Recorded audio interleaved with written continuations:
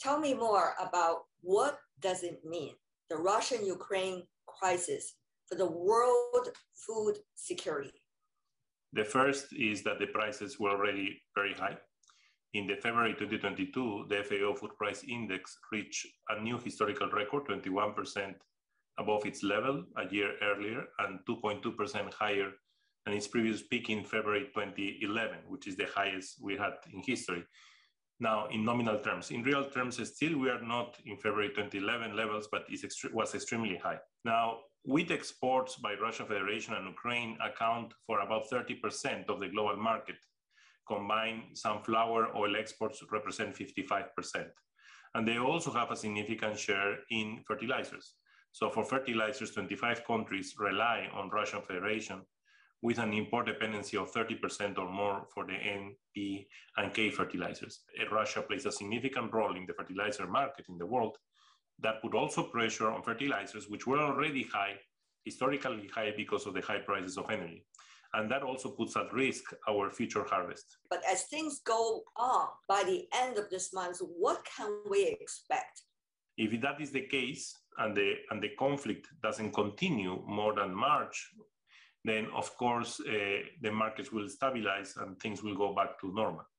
But if the conflict continues further and it affects the end of the harvest, so it goes up to May or end of April, then we can not only be affecting these 7 million metric tons of wheat and 11 million metric tons of maize, but also we will put at risk the next harvest season, and that will be extremely risky.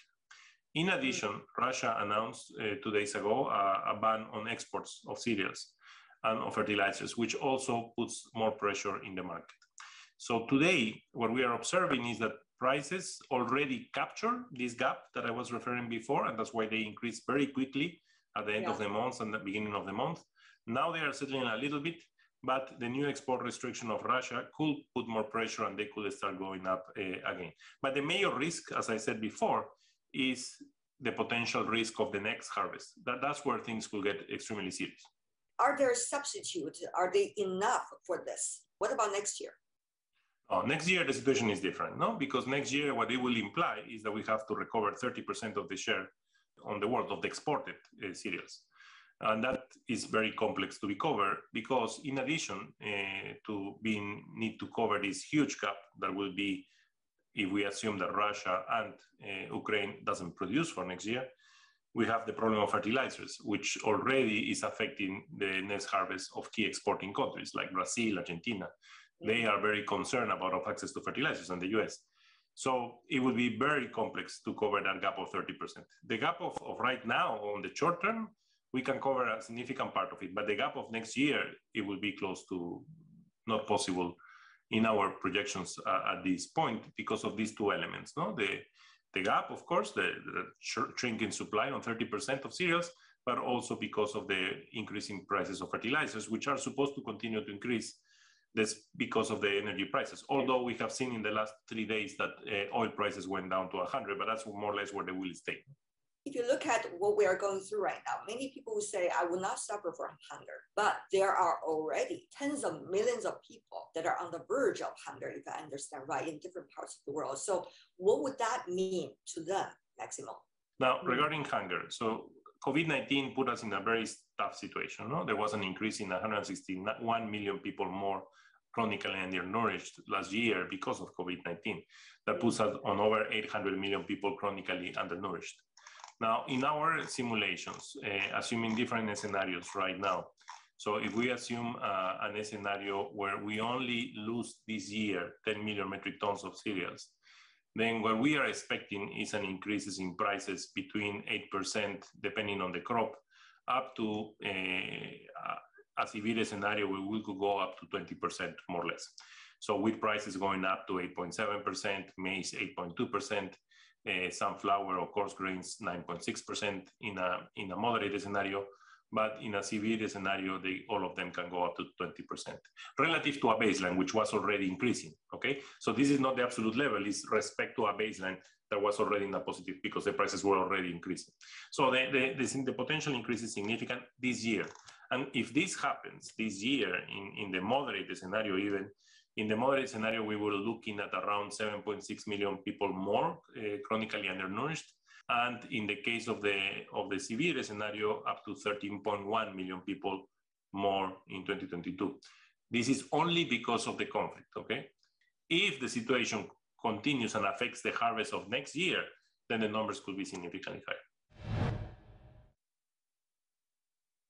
There is a huge difference about the capacity and the ability to deal with vulnerability between the developed economies and the developing ones, particularly the least developed economies. So how is FAO and the UN system working together to address these vulnerabilities? The challenge we are facing now is that poorest countries are the most import-dependent countries, okay? And those countries, almost all of them, have serious debt ratios, which are extremely high, serious levels of debt. And for them, it's extremely difficult to cover and to import the food that they need under the current price situation. So we need to find a way in which we can help these countries and we can help them to use as more efficient as possible the limited resources they have. The first thing that we are doing in the very, very short term is to focus in the 15 countries which were importing more than 50% from Ukraine and Russia of cereals crops, so that we can help them to diversify their supplies, like Egypt, like Indonesia, like Bangladesh, for example. The idea is to advise them with the correct information so that they don't go out and buy when the prices are too high because of the noise in the market.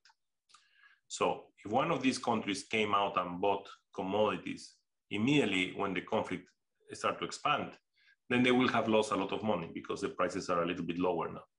So we have to provide as much information as possible for them to make the good decisions and to help them to diversify where they procure their commodities. In the short term, not in the middle, but in the short term, we need to look also at which are the countries which are in food crisis situation and how we can help them through our emergency support, how we can help them by supporting the provision on the most vulnerable areas of those countries of at least seeds and inputs so that they can produce something that will assure them their return.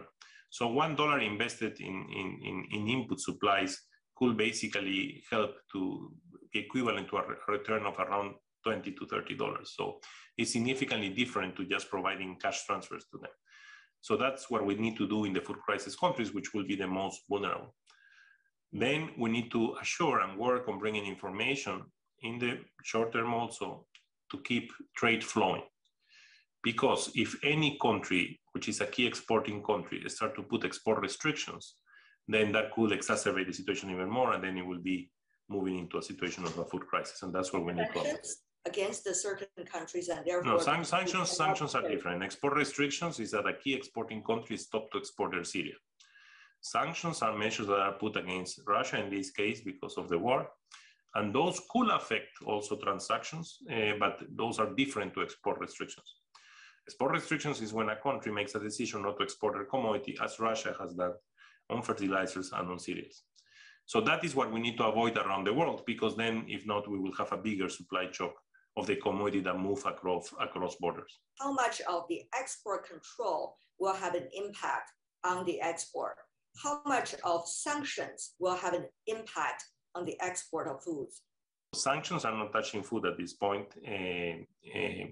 but they are touching financial transactions, and that of course can affect any trading transaction on food. So that's something to look at carefully. In terms of fertilizers, the sanctions are not on fertilizer. The exporter is Russia. So basically the goal here is if Russia can export fertilizers to the world, then fertilizers will move. But that Russia has decided to restrict exports to the world of fertilizers, which puts more pressure on the fertilizer issue. The other sanctions, which are related to inputs, like seeds and pesticides, which are mostly coming from Europe to Russia, that will also affect the next planting season. Let me remind you of the year 2008, the financial crisis. At that time, inflation around the world, particularly the impact on the developing countries, with the printing of money in some countries. Now, how do you see what we have today? These boosting prices, of course, create a problem to developing countries because they will demand more, and these countries will have to produce more to deliver. And that has created also inflation in developing countries. And in addition to that, devaluation. The dollar is getting stronger, the local currency is getting weaker. And as a result of that, any imports are more expensive for the poorest countries, in addition to the problems that we have discussed before. So the financial situation for these countries, which are already, and they were already because of COVID-19, extremely in debt, is very critical because they won't have capacity to be able to cope with the current situation if it continues. So it's a situation where there will be a need of significant financial support by the IFIs, IMF and the World Bank and other agencies to allow to these countries to be able to continue operating properly.